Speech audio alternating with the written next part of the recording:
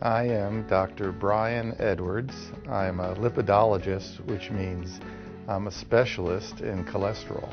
The Tubby theory from Topeka is pretty simple. We can prevent coronary artery disease and carotid artery disease, that's heart disease and stroke, in America if we find the plaque in the arteries early with two tests called CIMT, an ultrasound, and CAC, which is a calcium score done by CAT scan.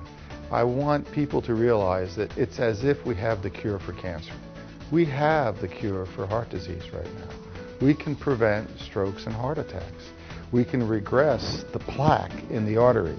That's what the front cover shows. It shows the blockage of the artery with plaque. And we can regress this if you get your LDL particle number or the Tubby factor to goal. The main audience for this book is everyone. Even children nowadays are getting overweight and having what they call metabolic syndrome and prediabetes. Basically, cholesterol is everybody's problem. And the more they learn about it, the more they can have understanding with their doctor as to what they should do to prevent this disease.